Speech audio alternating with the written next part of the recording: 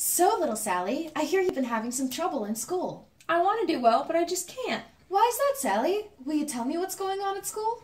I try to pay attention, but I end up daydreaming through all my classes and forgetting to listen to the teacher. My teacher says my desk is messy and I need to organize. Maybe I do because I can never find my homework. It doesn't matter though because I never get good grades anyway. It's not that I can't understand what's going on, it just takes too long and I don't like sitting for long periods of time. I try tapping my foot or singing a song or even taking 5-minute breaks, but nothing helps. This has been going on for as long as I can remember. I want to do better on my tests and my homework, but I don't know how. I used to be the best student and get the best grades. Everyone would come to me for math and spelling homework. But now I'm barely passing my classes, and no one in my class will talk to me.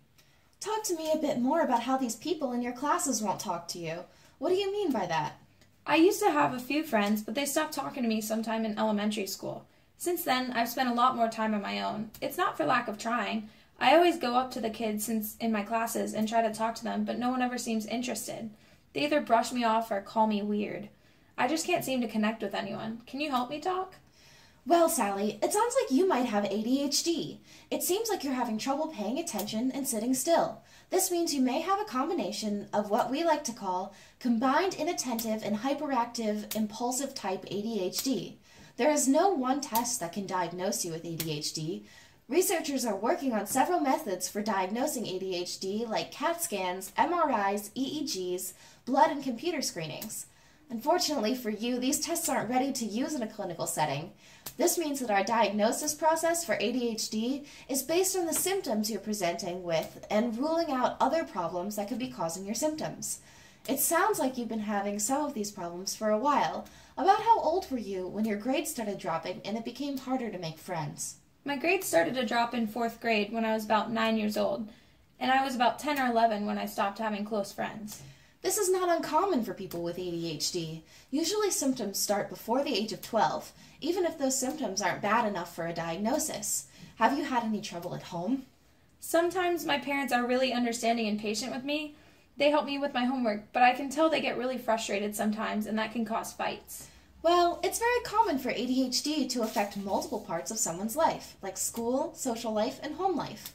It seems like most of your trouble happens at school or around your peers. But that understandably puts a lot of pressure on you and your parents at home.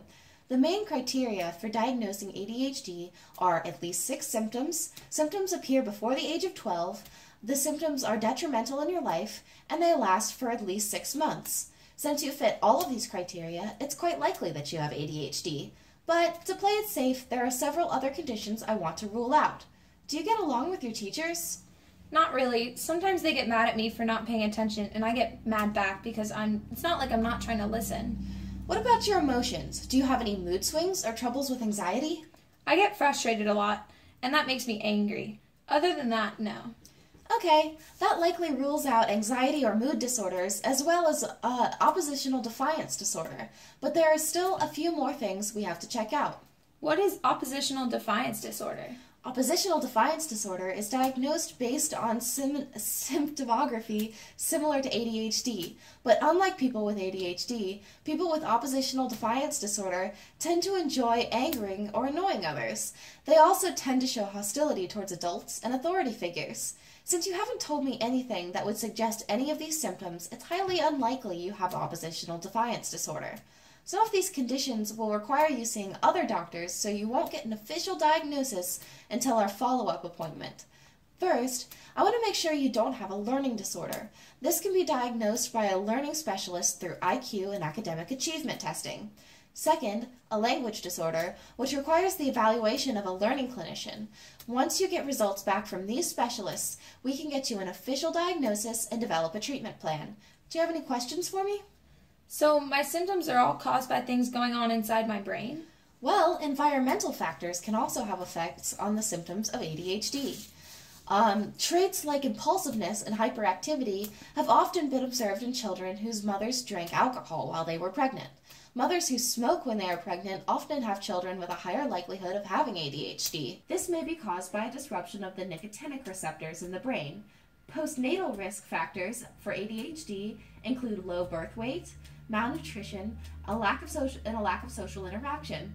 Having a lack of fatty omega-3 and omega-6 acids, as well as iron deficiencies, have also been found to contribute to this disorder. Hey Sally, great to see you. I talked with your other doctors and they have no evidence of any other disorders, and we agreed you have ADHD. Thank you for explaining all this to me, Doc, but I'm still confused about what's different between my brain and everyone else's brain. Well, Sally, parts of your brain called the prefrontal cortex, basal ganglia, dorsal anterior cingulate, cortex, corpus callosum, and the cerebellum are shown to have a lower volume than in the brains of non-ADHD patients. Children with ADHD can be as far as 3 years behind other children in terms of brain development. Dopamine is the most important neurotransmitter associated with ADHD. Dopamine is formed in the brain using materials that are acquired through the diet. These materials are then transformed by a series of enzymes into the neurotransmitters released in the brain. Neurotransmitters are chemicals that carry signals from neuron to neuron. Neurotransmitters can move between these cells. Disruptions in this process can be a causal factor in ADHD. These disruptions usually occur in the metacortical dopamine pathway. This pathway plays an important role in mediating appropriate behavior, as well as the ability to suppress distractions. That is one of the reasons you are having symptoms we're talking about. This pathway's activity can be increased with certain drugs, but there are risks involved. These drugs also affect the mesolimbic dopamine pathway, an unintentional side effect of which can be addiction. Now that I understand what ADHD is, what are the treatments for it? Unfortunately, there are no cures for ADHD. However, there are some treatment options. The options include structured classroom management, tutoring, behavioral therapy, and drug interventions.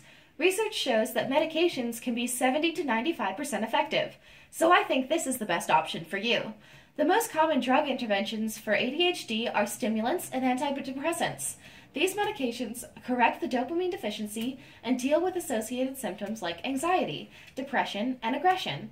The main focus of these drugs is not to cure ADHD, but to help cope with the symptoms. Stimulants are most commonly prescribed for ADHD. Stimulants work on the central nervous system by blocking the reuptake or reabsorption of dopamine by neurons. Normal release stimulants work very quickly, taking effect within 20 minutes and lasting 3 to 4 hours. Extended release stimulants and pills of medication coated with different time-release substances to cause the medication to dissolve hourly across 8 to 12-hour periods. Not enough research has been done to determine how effective this new method of extended time-release medication is, but it is another option. Although a symptom of ADHD is hyperactivity, as I explained before, ADHD results from lower levels of brain functioning. Introducing stimulants to someone with ADHD can actually help those with ADHD better manage their symptoms because they raise their brain functioning activity level to a normal range. Stimulants also activate self-organizing mechanisms which focus attention and manage impulses, allowing greater control of behavior. A physician must prescribe the stimulant following special procedures so the drug does not get abused. There is a potential for addiction and abuse, so this should be taken into consideration.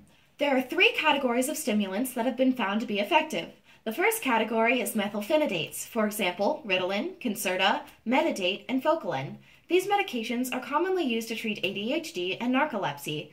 The second category is dextroamphetamines, such as Dexedrine or Vyvanse, which are also used to treat ADHD or narcolepsy. The third category is amphetamines, such as Adderall. The most commonly prescribed medications are Adderall, Vyvanse, and Ritalin. There is no test to determine which medication will work best for you, so I would recommend starting with Ritalin. I will first prescribe you 10 milligrams since you're an adolescent. Take 1 in the morning and 1 at lunch. If needed, you can also take a mid-afternoon dose in order to complete your homework. Monitor how this is affecting you, and I will increase the dosage as needed with a maximum of 60 milligrams per day. If this is not effective for you, then we will try a different medication. You must be patient as we try different doses of medications. The next medication I would try is Adderall. Adderall is a mixture of amphetamines that have a longer active period. This medication only requires 1 dosage per day between 5 to 60 milligrams. Again, we will try different dosages to determine which works best for you. Thanks for explaining all that. I think medication is the best option for me. I really just want to be able to focus in school. All right, well, here's your prescription, and come back in 2 weeks and we will determine what the next steps are. Okay.